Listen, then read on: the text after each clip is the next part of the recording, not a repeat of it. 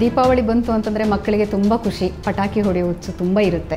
ಅಂಥದ್ರಲ್ಲಿ ಪಟಾಕಿ ಹೊಡೆಯೋದಕ್ಕಿಂತ ಮುಂಚೆ ಅನುಸರಿಸಬೇಕಾದ ಮುನ್ನೆಚ್ಚರಿಕಾ ಕ್ರಮಗಳೇನು ಡಾಕ್ಟರ್? ಪಟಾಕಿ ಹಚ್ಚುವವರಿಗಿಂತ ಬೈ ಸ್ಟ್ಯಾಂಡರ್ಸ್ ಅಂತೀವಿ, ಅಂದರೆ ದಾರಿಲಿ ಹೋಗ್ತಾ ಇರೋರು ಇಲ್ಲ ಗಾಡಿಗಳಲ್ಲಿ ಹೋಗ್ತಾ ಇರೋರು, ನೋಡ್ತಾ ಇರೋರು, ಅವ್ರಿಗೂ ಸಮಾನ ಪ್ರಮಾಣವಾದ ತೊಂದರೆಗಳಾಗತ್ತೆ. ಆದ್ದರಿಂದ ನಾವು ಅದನ್ನು ಒಂದು ಗಮನದಲ್ಲಿ ಇಟ್ಕೋಬೇಕು. ಕೈಯಲ್ಲಿ ಹಿಡ್ಕೊಂಡು ಪಟಾಕಿ ಹಚ್ಚೋದು, ಬಾಟ್ಲ್ಗಳಲ್ಲಿ ಇಟ್ಕೊಂಡು ಹಚ್ಚೋದು, ಆ ಎಲ್ಲ ಚೇಷ್ಟೆಗಳನ್ನ ಬಿಡಬೇಕು.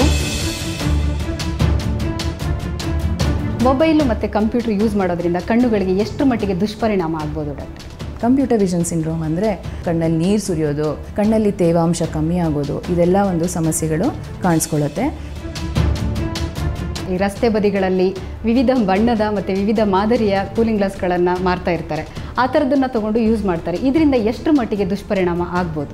ಕಣ್ಣಿಗೆ ಸ್ಟ್ರೈನ್ ಆಗೋ ಚಾನ್ಸಸ್ ಇರುತ್ತೆ. ಕೆಲವು ಒಂದು ಸ್ವಲ್ಪ ಪವರ್ ಇದ್ರೂ ಕಣ್ಣಿಗೆ ತುಂಬ ಸ್ಟ್ರೈನ್ ಆಗಿ ಹೆಡ್ಏಕ್ ಬರೋದು ಮತ್ತು ಕಣ್ಣಿಗೆ ಸ್ಟ್ರೈನ್ ಆಗೋದು, ದೃಷ್ಟಿ ಅಷ್ಟು ಸ್ಪಷ್ಟವಾಗಿಲ್ಲದಿರೋ ತೊಂದರೆಗಳು ಕಾಣಿಸ್ಕೋಬೋದು.